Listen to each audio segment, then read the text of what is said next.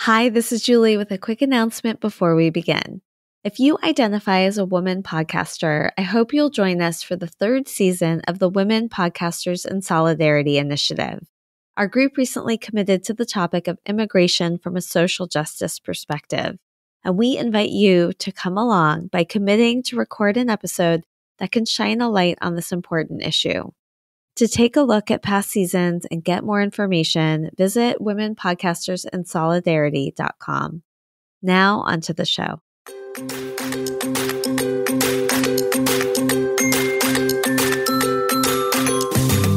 Hi, and welcome to Mother's Quest, a podcast for moms like me ready to live our own truly epic life.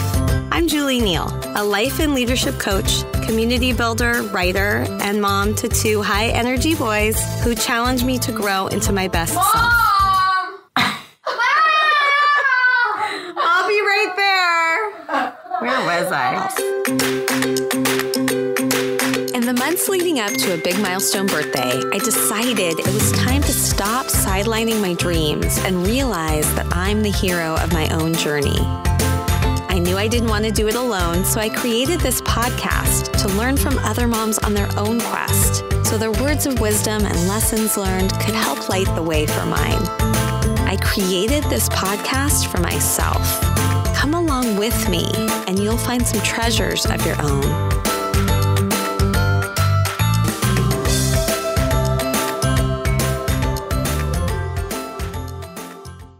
I'm so honored to bring you this reflective conversation about investing from a place of trust in our dreams of becoming mothers, in our children, and in the causes we believe in, with someone who has been a dear friend and colleague for over a decade, Pia Infante. As Trustee and Co-Executive Director of the Whitman Institute, Pia leverages decades of multi-sector experience as an educator, facilitator, organizational development consultant, and more. In her work at the Institute and as a speaker, she advocates for radically embodied leadership and trust-based philanthropy in settings that have included Harvard Kennedy School Center for Public Leadership, Ashoka Future Forum, Net Impact, Council on Foundations, International Human Rights Funders Group, and Skoll World Forum, to name a few. Before Pia joined the Whitman Institute, she and I worked together for years as facilitators of a practice called Adult Reflection, and also supported one another in our own lives as participants in a women's reflection circle. Another member of that circle was Etsuko Kubo, a longtime leader at the organization called On the Move that the Whitman Institute funds. When it came time to invite someone to dedicate this episode, it just felt right for it to be Etsuko. Here she is. Hi, I'm Etsuko Kubo, and I'm honored to dedicate this episode of the Mother's Quest podcast to the 30 women who are mothers that work for On the Move. On the Move is a nonprofit organization that develops emerging leaders who address critical social, educational, health, and economic inequities as identified by communities. I am part of this diverse group of women who come to work on behalf of themselves, their children, and communities. So to all of you, Sarah, Shauna, Brenda, Myrna, Fabi, Denisha, Lupita, Bonnie, Sonia, Jasmine, Susie, Kayla, Letty, Ligia, Sandy, Elba, Blanca, Diana, Jennifer, Gabi, Teresita, Tara, Odelia, Amaret, Christine, Edith, Medium, Carmen, Jeanette, and Maria. I am humbled by your daily contributions to this work, and more so to the hardest job I've ever had, raising children. I have heard your triumphs, your struggles, and your courage, and I'm in awe of each of you who have already led in your homes and are now extending that into your communities through work. And now to Pia Infante. Pia, I first want to acknowledge and thank you and John Esterly for doing what you do at the Whitman Institute. Your work in trust-based philanthropy has helped our organization to be seen as a group of humans working on behalf of communities of other humans. You see me as Etsuko, I see you as Pia, and together we strive to make communities better. You from one role and I from another. You also care about what we learn, how we think, and what we feel about the work we do. What I so want to eagerly share with you as I close up, Pia, is that you were an immediate big sister figure to me. And normally I am the big sister. There has always been something about your grace, your bossiness in the best way possible, and your search for your own truth that I have looked up to and hope to be like. My spirit sings that we have children walking this earth at the same time, and that we might have the opportunity to continue to support each other as mothers and humans striving to do great work in the world.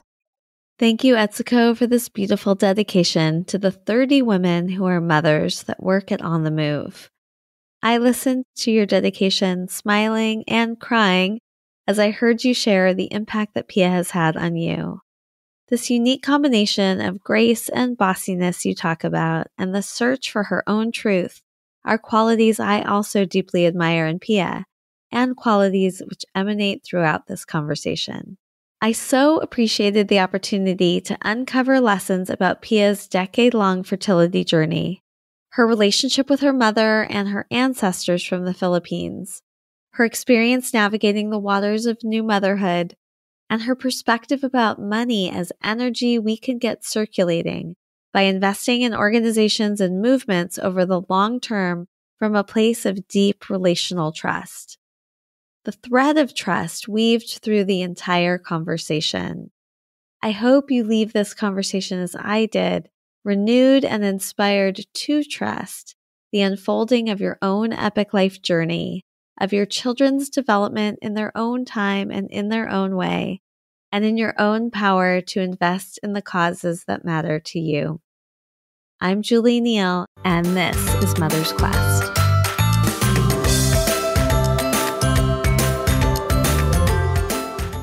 Pia, welcome to the Mother's Quest podcast. I'm so happy to have you here. Hey, Julie. Thanks for having me. I am so excited to be here. I feel like it's been a long time coming. Yes, it always is. And we've had a few bumps in the road along the way to getting to this recording, but it feels right that it's happening today.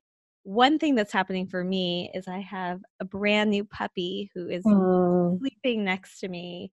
And I know you have a little one who's still under 1 year old, your daughter. And I feel like I am coming back to what it's like to have a young child in a way, and to be learning about how to integrate a new life and being into my family and my everyday activities. And I'm excited to kind of learn fresh from you because you've now been on this journey for 9 months, bringing a new being into your life. Yeah, she's been out for more time than she was in. So it feels like a particular kind of benchmark that she's 9.5 months old. Yeah. Yes, that is a powerful time, and you're approaching the 1 year mark.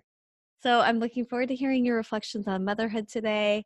I also brought you on because you do incredible work in the world of philanthropy, and I want to grow Mother's Quest's impact in terms of bringing resources and contributing, but in a very thoughtful, respectful, aligned way. Hoping to learn some from you about that. You are one of the people that are just part of my root system. When I think about all that I've learned about reflection and facilitation over a decade's worth, you've been alongside me for a lot of that journey. So let's start with the first question I ask every guest.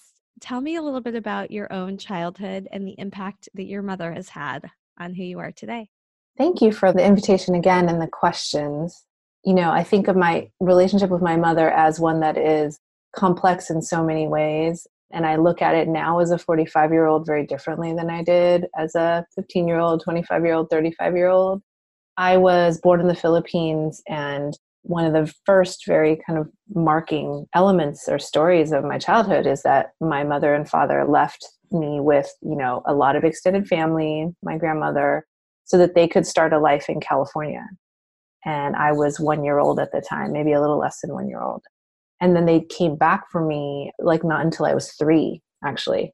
So there was essentially this separation physically and obviously emotionally as well that comes with that as a very, very young child, which I technically don't remember in terms of actual memory, but I do have a lifelong kind of felt experience of the absence of my mother. And so when I did come to the States, one of the phrases that my mom says over and over again is, she says it in our language, which is even more interesting, but in Tagalog, she says like, I'm not like a cuddly, warm and fuzzy kind of mom. You know, I'm the kind of mom that pushed you out of the nest when you were very small and you learned how to fly very soon. And I'm the oldest of 3 children. And I think that metaphor really resonates to me. Like I did feel like I was grown very early, and that in essence, I helped to parent my 2 siblings who are 3 and 6 years younger than me, respectively. The impression I've had for most of my life is that my mom is not available to me emotionally. And I think in retrospect, I see how much of a fierce provider she has been, you know, that she was, like how much she elbowed out and edged out in a brand new world, thousands of miles from her people, her home, her land, to make a way for us, all of whom she supported to go to college and kind of flower and thrive in the lives that we have. It means that I spent many decades feeling sometimes hurt, you know, mostly hurt, sometimes resentful about the ways that she just didn't get involved in my life, both, you know, in terms of my personal life. You know, I'm queer and she's never been that comfortable with my queerness. She's a very devout Orthodox Catholic. But even in other ways, like she's never been the kind of mom who's a cheerleader at the side of everything I'm doing. You know, she sometimes doesn't exhibit that much curiosity in the specifics of my life, right? And that has felt so hurtful at times. And now I just really see that her way, her stamp of motherhood was about, you know, creating the conditions for a life that I could invent. You know, there's this beautiful quote from Maya Angelou that said, "The birth of my son gave me the courage to invent my life." I think that my mother's priorities, her priorities weren't like cuddling me and like petting my head every time any boo-boo came along, you know? Her priorities were bigger than my imagination as a child, you know, because her priorities were about making sure we had a lot of tools that we needed to create or invent a successful life. And she's had to deal with her own disappointment that the life I invented is not the one she would have invented for me, right? She would have cast me as maybe marrying a guy and becoming a lawyer and kind of, you know, she had her own idea of what an epic life would have been for me, Julie. But I feel like what she did give me was like some critical capacities to invent the life that I have, that I now enjoy. So at this point in my life, I have like a deep regard and appreciation for her flaws, you know, and her failings, as well as her fierce priorities in terms of motherhood. And I feel like she has been such a shaper of my consciousness and who I am in the world. And I think that in some ways, my own mothering of my daughter now is kind of almost like a mirror to the things that I didn't get, you know, as a child. My dotingness and my kind of need to be kind of present with my daughter, the way that I've structured my world and my life at the moment is that I definitely am a working mom. So I have childcare for like 6 hours a day. But a lot of my day, my mornings and my afternoons are dedicated to being with Lania Kea. And I think in some ways it's because I felt an absence there. And I hope that I am able to, you know, hold both the left hand and the right hand together, and also remember that the kinds of capacities that my mother sort of gave me to invent my life. You know, it's funny how formidable she is in my mind. She's now like a 72-year-old woman who weighs 95 pounds and is, you know, dealing with end of life stuff and a heart condition that has survived for many years. And it's interesting the way that I think about this. Like I reflect on how we cast our parents in a particular way, maybe at their kind of most strongest in their lives, you know, in essence, at the sort of height of their vitality and when we're the most vulnerable. But then we have this reverse pattern where they become more and more vulnerable and we're kind of hitting our vibrancy, our vitality. And I remember that the power differentials change. So it's been a real journey to get to here with Ophelia. And one really sweet, sweet thing is that my daughter, Lania Kea, was born on my mother, Ophelia's mother's birthday. And her mother's is Regina. And she actually wanted me to name my daughter Regina because it means kind of like queen or royalty. But even the fact that she's so touched by that she wants to be involved and to know my daughter, who is being born into a family structure that she really doesn't quite comprehend. Two women making a life together, raising a child together is not part of the vernacular of her consciousness. And so the sweetness of her, like, wanting to FaceTime with her, or like wanting to like give her clothes, or like even wanting to give her a name, as kind of like a transgression of boundaries that may seem to be, it feels really sweet to me, because, it's been a lifetime of her being pretty distant, not trying to get too involved in anything related to me. So for her to have investment in and want to participate in Lania Kea's life, it feels like a very sweet denouement to the other hardships we have faced in our relationship. Wow, what a beautiful reflection. I'm struck by the complexity of it. And when I think about knowing you for all these years and how your stories of building your relationship with your mother have unfolded over the years, I really appreciate your ability to both hold like the softness and the welcoming and the love, and also the boundaries. I see the formidableness in you as well. I see how she passed that on. And she would argue that if she had been like a coddly type helicopter mom, that, some of the things that I think are the ways that I show up in the world might not exist. And I think it's an interesting dialectic between us, and I think that it's a huge exploration with my own daughter. Like, I don't want to be a helicopter mom, but can I be more available emotionally? Can I be more involved in her life and also allow her to be what she is? And I feel like despite lots of arguments over the years about my mom wanting me to be different, like wishing the shape of my life was different because it didn't match her understanding her values, I actually feel like she did give me the freedom to become myself, right? Even if it sometimes felt like in direct opposition to what she wanted me to become, it never stopped me from becoming myself. And when I look at how Lania Kea is, I just can't imagine being able to stop her from being what she is. I mean, she is a powerful little powerhouse already at 9.5 months old. You probably think that's about your children. It's like, they are what they are, from she opened her eyes like after a drug-free birth and was so just there and curious. She was like, what's happening now? She was so alert. People talked about her as a young baby, like even like a 2-week-old, a 3-week-old, a 3-month-old. Wow, your baby's so alert. Like, she's already here. Like, whereas some people talk about those newborn months as like the babies are still transitioning in their 4th trimester, or 4th part of their journey to coming to this planet. I feel like she just landed alert, and she is only since then just continues to grow into like what she is. So it's pretty fascinating. Well, I actually want to bridge these two conversations now to start to talk about what I call the epic guidepost. You've heard me share, you've been alongside me as I've been growing Mother's Quest. So you know that epic has this connotation of inventing our lives, stepping into being the authors of our story and really living the lives that are filled with the things that matter most to us. And then EPIC is also an acronym mnemonic for the guideposts that I think help us to live those kinds of lives, especially when we're raising our children. So the first guidepost E is about being engaged mindfully with our children. You've already started to share some light about how you hold this. I'd love to hear a little bit more.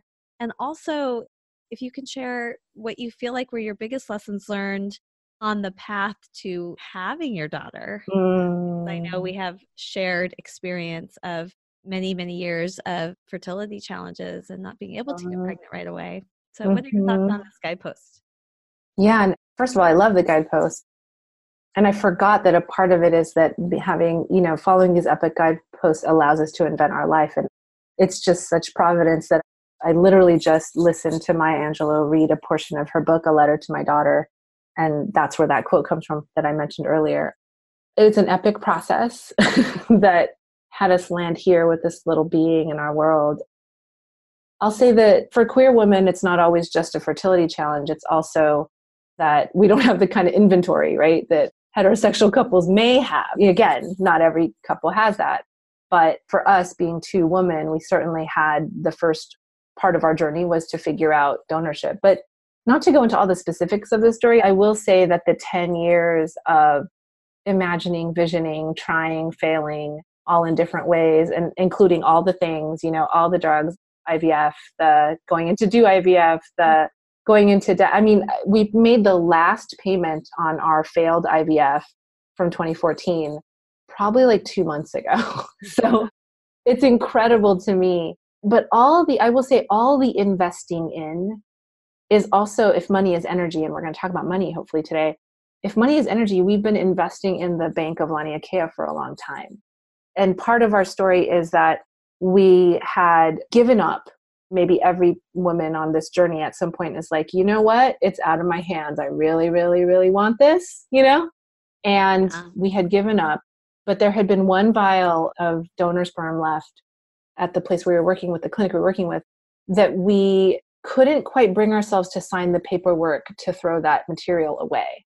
So from 2014 to 2018, we paid $45 a month for like tiny little, literally like way less than an ounce, right, of material, frozen material.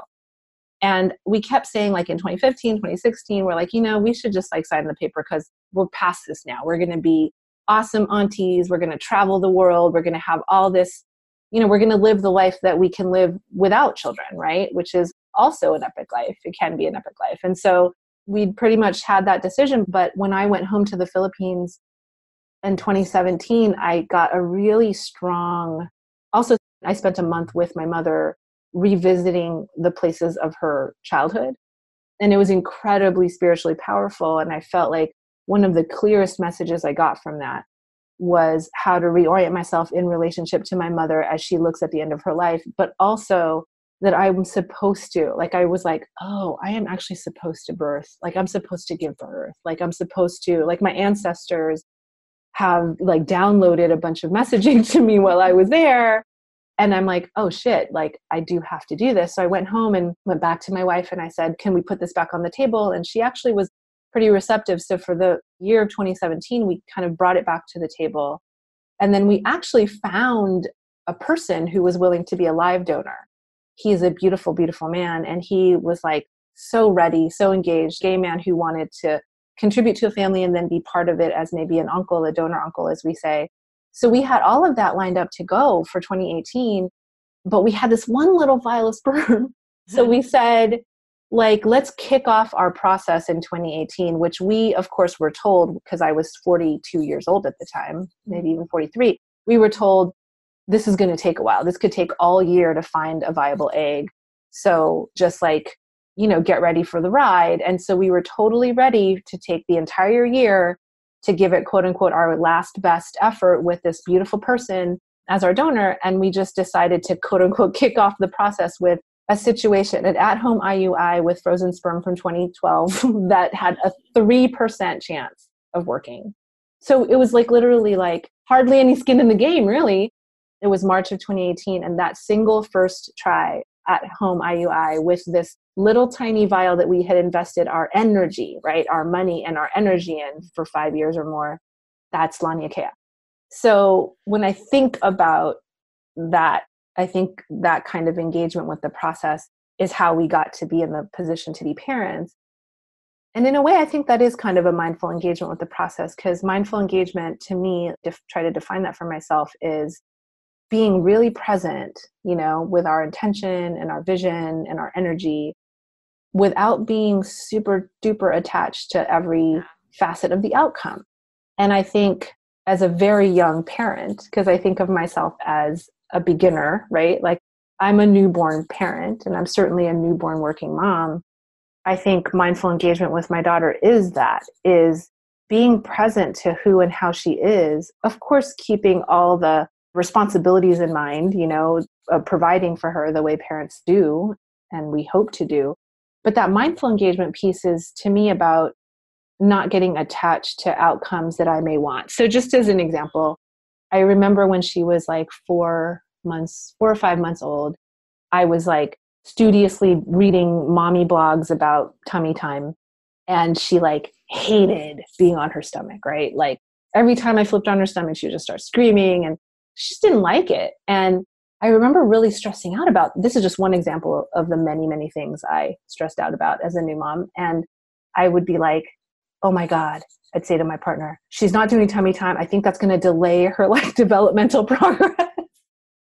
I went to a tummy time workshop and I got her like some tummy time toy things, and she just never did it. And then at some point when she was like 6 or 7 months old, she started showing a lot of interest in not necessarily tummy time, but kind of becoming mobile on her hands and feet and knees. And now she's like crawling everywhere all over the house, right? And I think that taught me, because I don't think I was mindfully engaged in tummy time. I think I was like trying to force her into tummy time with this notion that she had to hit this developmental milestone in a particular way or at a particular time. And what I'm really understanding, as most parents know at this point who are further ahead of us in the game, is they're going to develop in the way that they're going to develop, like at the pace they're going to develop, at the time they're going to develop. And being really present for that is part of our job. And it is part of our job maybe to stimulate them, or to, again, like what I said about my own mother, like create the conditions for them to develop and thrive. But I think mindful engagement is also about not trying to force them into any kind of timeline or understanding that is not their own. She is just so herself in everything. Like the way that she's crawling is basically, she has, I wish I could show you a video. She doesn't really crawl on her hands and knees. She crawls on 2 hands and 1 knee, and she keeps 1 foot kind of like a pivot foot, or like almost as if she's in a runner's lunge, and she's like pretty much crawling in order to be able to walk. And she uses her right foot as like a way. So she has her right foot on the ground as she's crawling with the rest of her body. And then she uses it to kind of like turn around, to sit down, to pull herself up. So in a way, the crawl she has developed is so fascinating to me, because it feels like her body is like, okay, I'll crawl, but really what I'm trying to get to is walking. Like that's like what I see, you know, if I just observe her, that's what it looks like to me.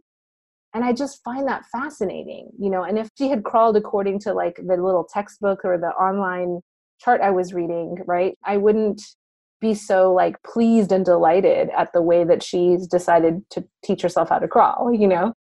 So anyways, that's an example for me of mindful engagement. I think the other thing I'll just say about that is like honoring her communication. Like she's not verbal, but obviously there's a lot of ways to communicate, and babies communicate nonverbally all the time. And she's very, very clear. Like she's been clear since she was a newborn. I have felt, and I think most moms do, that I hear and I understand what she is actually saying, like all the time, like intuitively, because she's very expressive. But I think mindful engagement is also honoring what I observe and hear and respecting it, like not forcing her or not pushing her to do what I want. So I may have thought, okay, I want you to eat 6 ounces of this vegetable puree or whatever. But she has a very like evident moment of like, okay, I'm done eating. I'm not going to eat anymore, you know? And I feel like I honor that stopping point. And I think that's part of mindful engagement, is just treating the being, even though they're nonverbal, they're 6 months old, they're 8 months old, and they're technically your baby and you're allowed to direct or redirect them because you're their parent. I feel like honoring her boundaries, if that makes sense, or honoring her wishes feels like an important part of mindful engagement. And also, it also teaches me and shows me all the ways that I can project or push or sort of lay stuff on her that's not really hers. It's actually mine, you know? Ooh, there's so much goodness here. I'm appreciating the power of metaphor, which comes up so much in these conversations, but just how much your own journey and the way in which you invested in bringing her to this world, how that has become a metaphor for you about how you want to be mindfully engaged with her now that she's here. And then I think this crawl, you know, I just love that as an example of, you know, your own expectations and releasing of them, and her stepping into something that was not even what you could conceive, and so much better for where she's trying to go. Really powerful. It's delightful. It's like delightful to see like how she dances, how she says yes and no, how she expresses enthusiasm. It's like so much better than any script I could ever write. You know, I mean, she's super, super delightful. to just pay attention to her. Well, I want to move into the next guidepost and pull a thread that you already started from the first one about the idea of money as energy, and hear about, what has been your life's work, at least in the most recent chapter of your journey, and what some of the lessons are that you've learned. So this guidepost P is about your passionate and purposeful impact in the world. Got it. Yeah. Our gravity, I mean, for me, my gravity around purpose definitely shifted when she showed up. I will say that, we've known each other a long time, Julie, and so I've always felt at purpose in social movements, in movements that are addressing the divides and conundrums of our time, especially around inequalities. And, we have economic, structural inequalities of such vast proportions. We have ecological inequalities of vast proportions. Basically, to generate the capital of a tiny percentage of people relies on the suffering, really, of indigenous peoples, of workers, of mothers, of people not having their basic needs met. So my work, and I think our work in life, has always been that I feel a responsibility to that, because I didn't have to be born into poverty, whereas I could have been. So this is interesting, back to my mother. My mother is oddly a Republican who's anti-immigration. Oh my goodness. For a lot of different ironies, I think mainly assimilation and wanting to kind of not ruffle feathers in order to preserve what she's managed to build here, which is a middle-class life. I think, she has this kind of political stance that feels pretty odd to me, but it's not if you sort of look at the pattern of, you come here, you sort of make something for yourself, and now you have to shut the door, on everybody else who might sort of, get in the way or take away from what you built, right? So weirdly, my mother is about sort of closing the gate of opportunity behind her. And I'm like, well, me and a lot of other people like yourself feel like our job is to actually abolish that gate, or to certainly try to put our hands and bodies, in the way. So to make sure that the flow of opportunity and wealth and abundance is shared, right? So it has always felt that way. I did start out as a teacher. I did start out doing youth development. That's kind of when we ran into each other. I had my own business for a while as a consultant, which also was pretty successful in different ways and surprising ways to me. I think that what I want to talk about, especially around the money as energy piece, is that I landed in a role where I am a steward of resources, right? I'm a funder, so I'm on the other side of the table from where I had always found myself. And I landed in a really special institution called the Whitman Institute that you also know, that decided in 2012 to spend out its endowment, which is another, to me, is a brave call. One brave call I would have to anyone who sits on a lot of money is, let's get it circulating. If we were saving for a rainy day, it's definitely raining. It's Hurricane Dorianing. It's, there's all kinds of metaphorical storms hitting the most vulnerable people on our planet and our communities. So it's the time to circulate that energy. It's time to move that money. So the Whitman Institute decided to spend out its endowment. We asked our nonprofit partners, what's the best thing we can do in our final 10 years, right?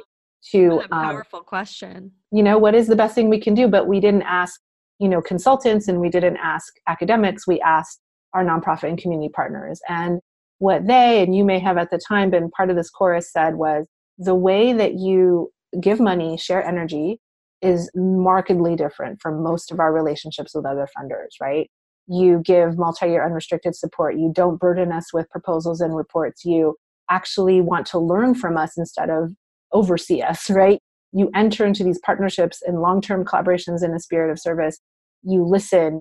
You operate in a really different way, both in terms of your structures and policies as a grant maker, but also the way you show up in the relationship. Because in my sector, there are tons of foundations and donors that say that they're about ending inequality.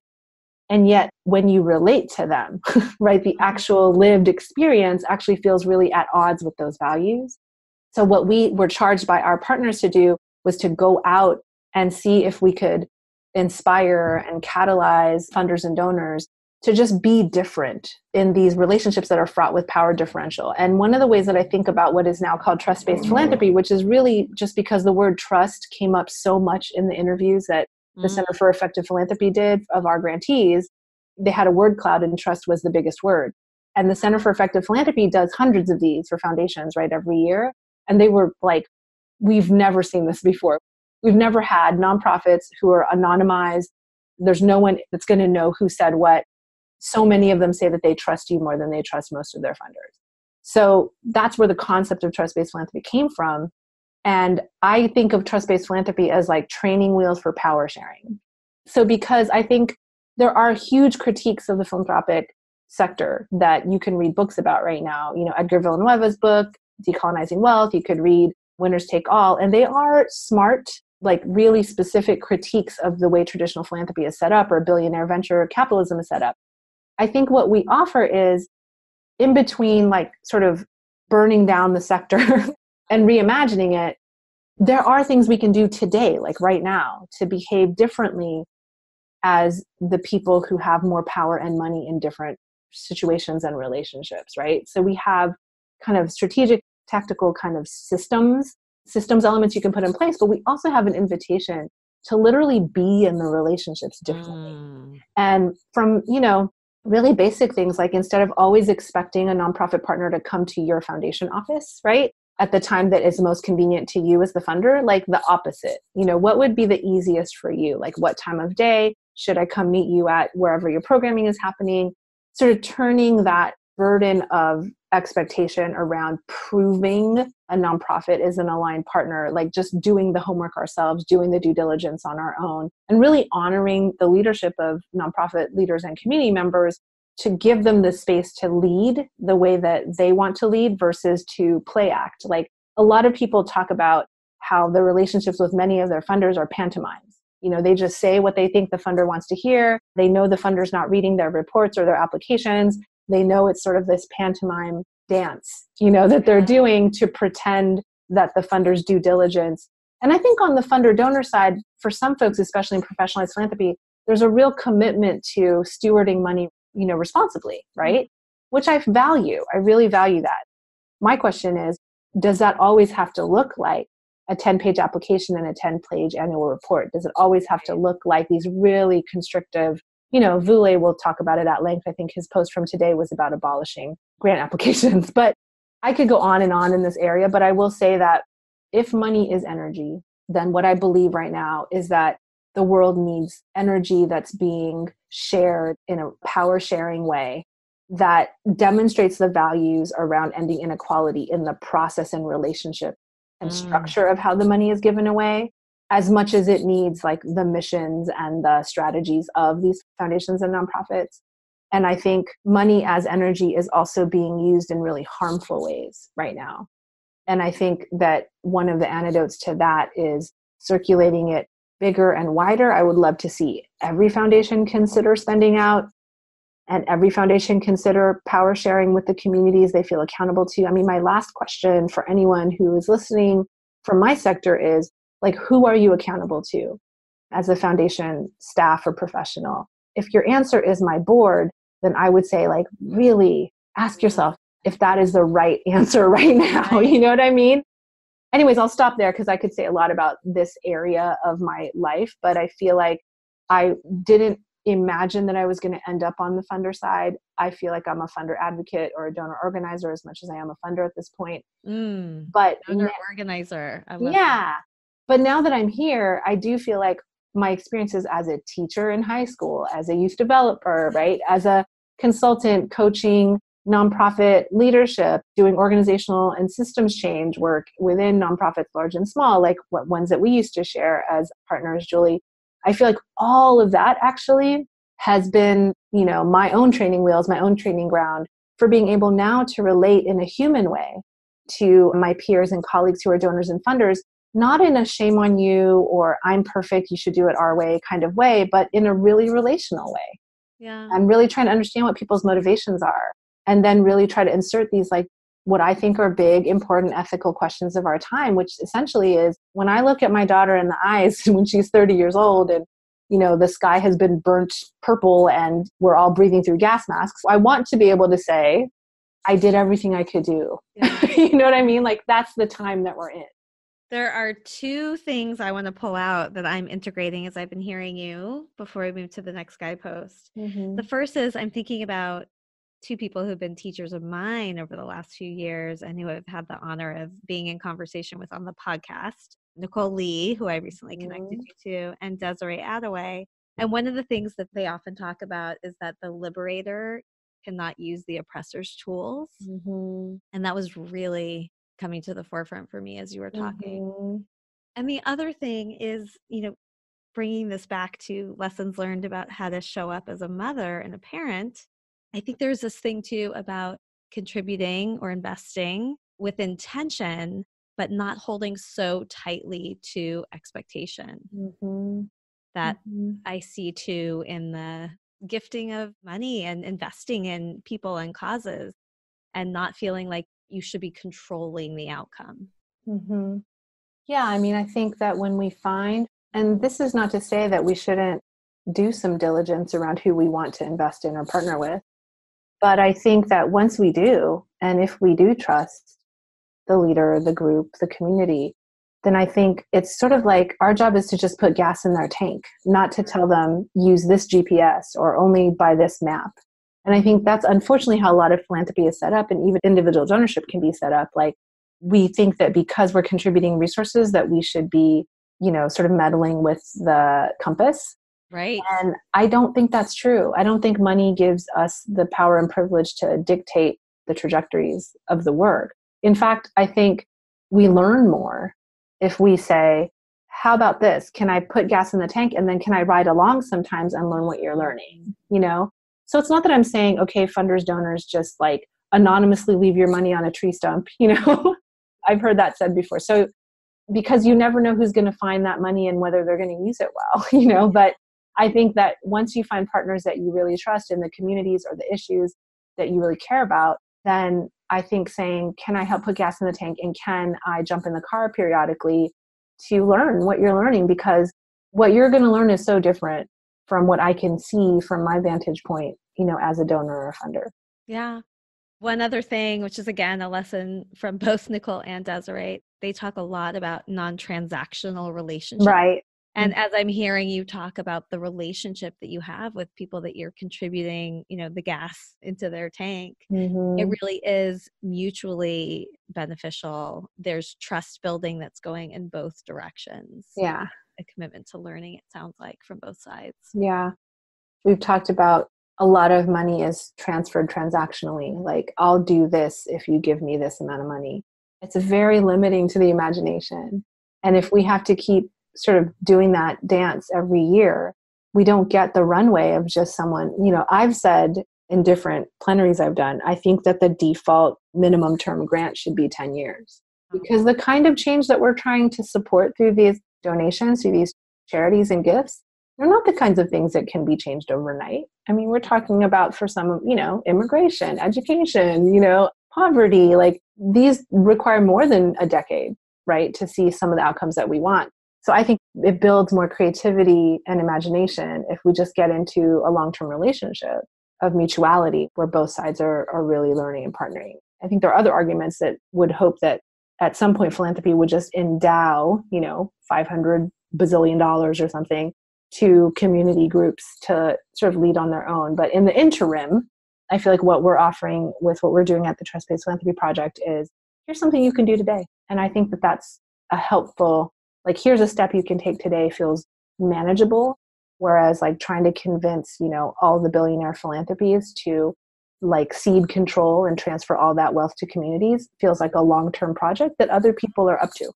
Well, I'm so grateful that we spent this time on the first two guideposts, because I feel like it was so, for lack of a better word or pun not intended, rich. But I do want to touch briefly on the next two guideposts. I know we're limited on time, but let's do these next two in a little bit more lightning round style. So the next guidepost I stands for invested in yourself. And it is about the self-care, the commitment to your own growth and learning, to bringing things in your life that bring you joy, that are really necessary to even be able to do the first two guideposts in your life. What would you say is your biggest lesson learned, or lesson you're learning now, whichever is more resonant for you on this guidepost? Yeah, I mean, before I got pregnant, I felt like I was absolutely the queen of self-care. I think that since she's arrived, it's a new and different kind of challenge for me to make time for myself and make time for myself creatively, make time for myself, just like even physically. Like it's a grind to be a mom of a little one this small. And even as I get bigger, it's such a grind. And so actually it's one of my challenges in the moment is how to invest and create more time for myself, especially around creativity, I think. Certainly like every postpartum mom, I'm like, everything's the same but my brain and my waistline. I definitely want to, be able to revisit my wardrobe at some point. But I think more importantly, the life that I want to model for my daughter is one that has immense creativity. And so one of my questions for myself, which I don't actually fully have the answer to, is now that this 10-year, 11-year project called La Niña is here, and it was definitely a creative outlet, what else is there for me that I feel called to create? And I don't fully have an answer yet, but I have some inklings of the kind of space, how to create that space. And part of it is also trusting other people to take care of her. It's been a big, challenge and learning for me that I want her to be cared for exactly the way that I could care for her. But again, that's not possible. Even my wife can't do that. Certainly her aunties or her other care providers can't do exactly what I would do. So just letting go of that and really embracing the help that's available is one major thing. It's like I really do want to have a wide community. And also, I heard 2 pieces of great advice. Don't forget that you're also a creative source in this world, and that if you invest in that, that's the best kind of modeling you can do for her as a young woman. And then secondly, she actually needs a lot of other kinds of care than the care that you're going to provide, right? Because I want her to be exposed to all different kinds of styles and people, of course, that she's safe with. But like, that was really great advice that I'm also working to implement in this kind of I column around investing trust that she doesn't always have to be with me, and that sometimes being not with me is great for her growth and development.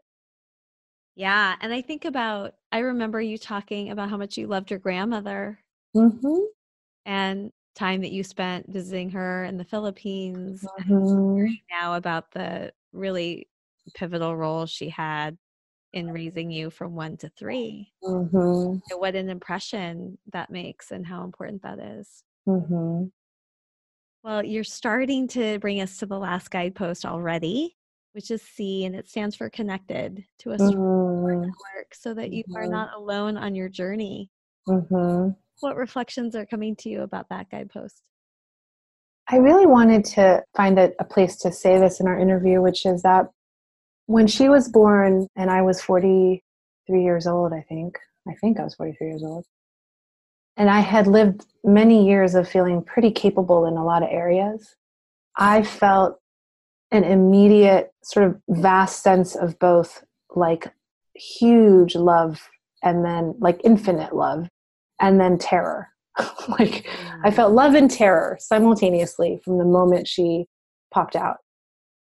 And that love and terror made me feel incredibly vulnerable and incredibly incompetent.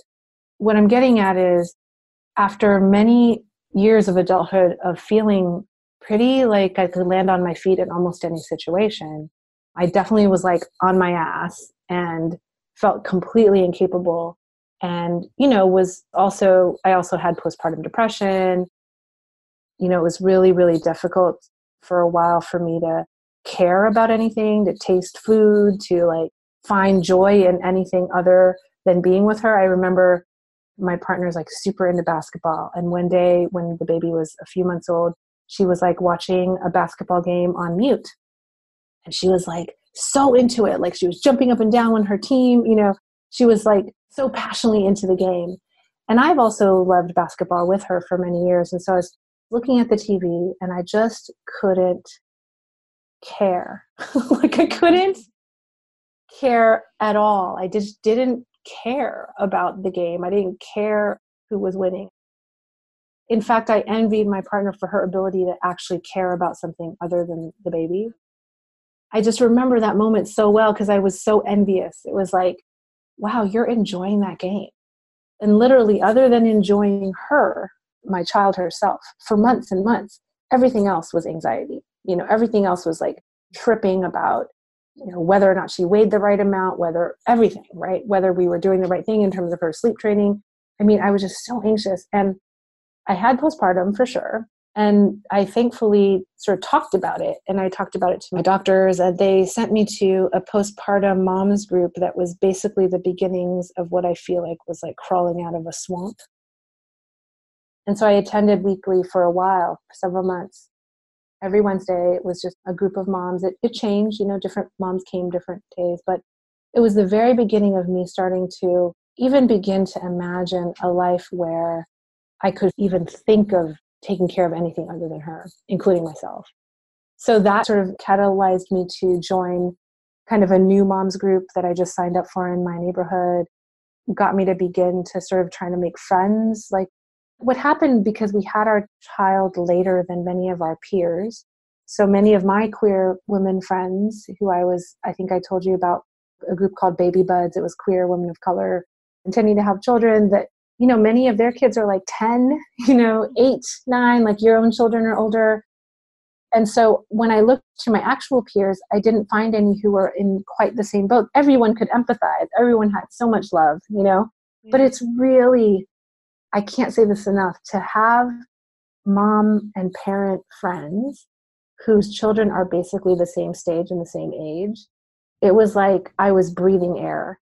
There was something about our kids both kind of like waking up the same number of times at night, or, couldn't get them to switch to a bottle, or the struggles with breastfeeding, or even the struggles around like food doesn't taste like anything. Like talking about that with other women who are literally in the same exact moment of their motherhood was like a gift that keeps on giving. Like I cannot say that enough.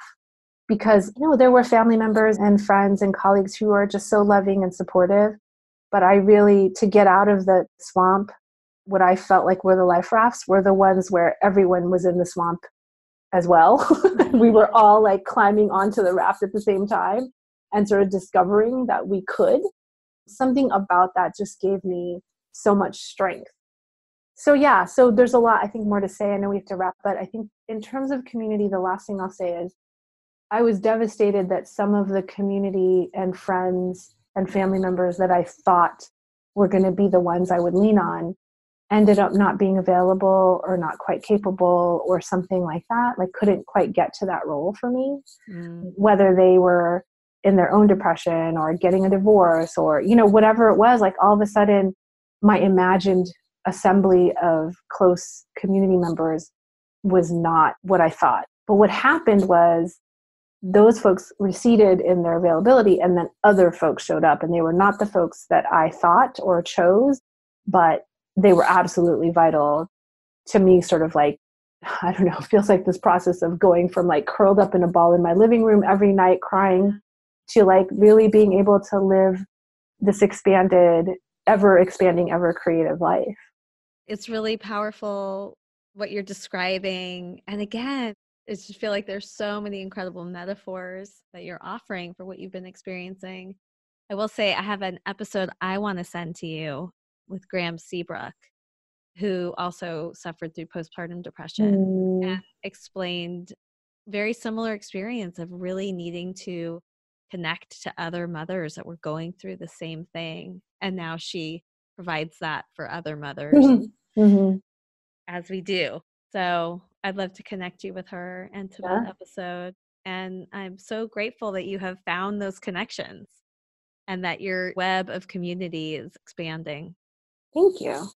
And you're part of it, of course. I mean, I always felt like from the very beginning of this process, your parallel journey has been like a light, because just to know that folks can move from the struggles around getting pregnant, to like having grown kids who are playing sports and, just being out in the world as independent little humans is just, I love it. I love seeing kind of what the path before me might look like. Yes.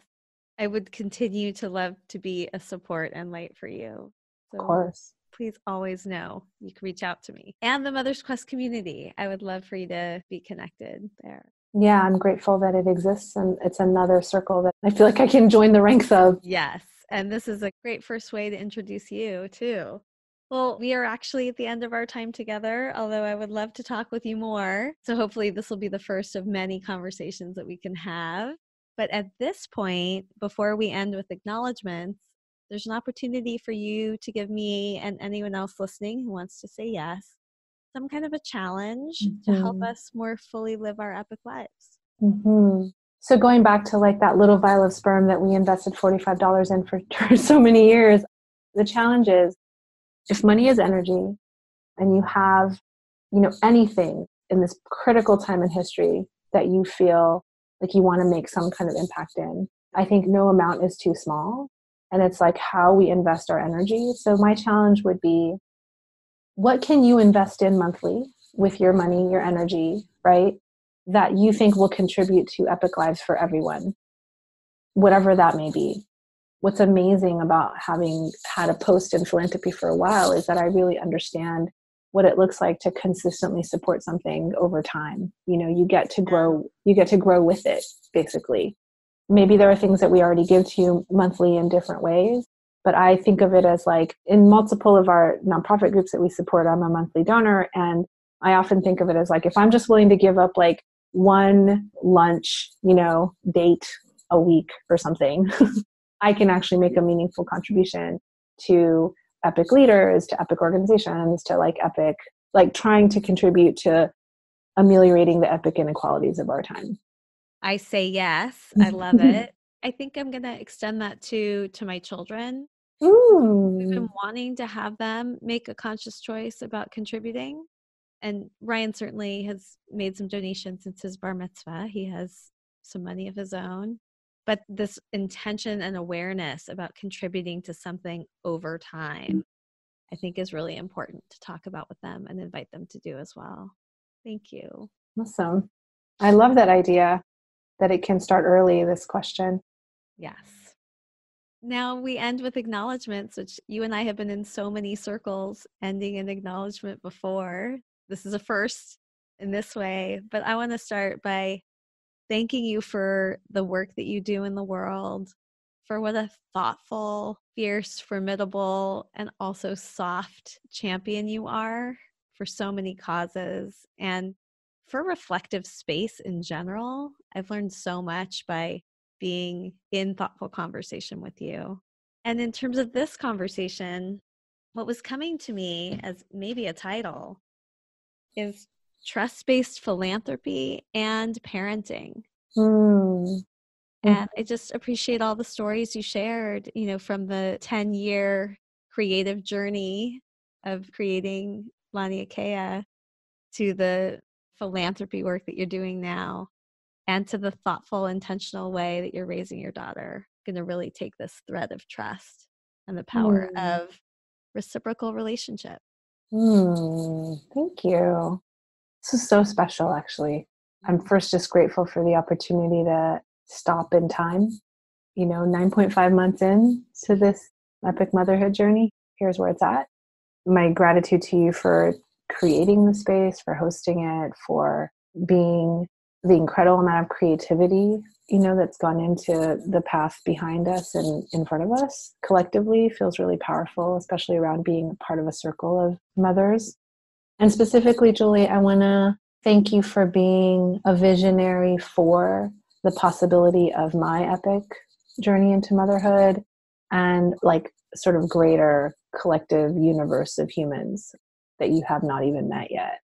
I really appreciate getting to be part of your story around what you're doing with this and the insights around your observations and questions, even from this interview, I'll be playing around with in my own consciousness for a while. So thanks for framing it up, and thanks for conducting it so beautifully. And it feels like an opening, not a closing. So thank you so much. I'm taking all of that in. Good. And it's really making my day. And I want to say, in the last week, to bring it back to new beings and my puppy, I think I've been sometimes on the verge of tears this week at the enormity of trying to reshuffle my life and imagine. There's been a little bit of trying to tap back into the inspiration and my purpose when the caring for the beings feels like so much. And I feel like this conversation has reignited my passion and my connection for this work. Good. I really needed that. Well, thank you so much, Julie. And I look forward to hearing more from the previous interviews and future ones. Yes, we'll continue to have you be part of our community. This is just the start.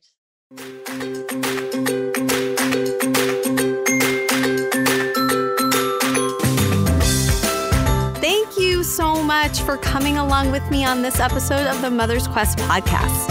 I hope this conversation sparked something that will help you live your epic life.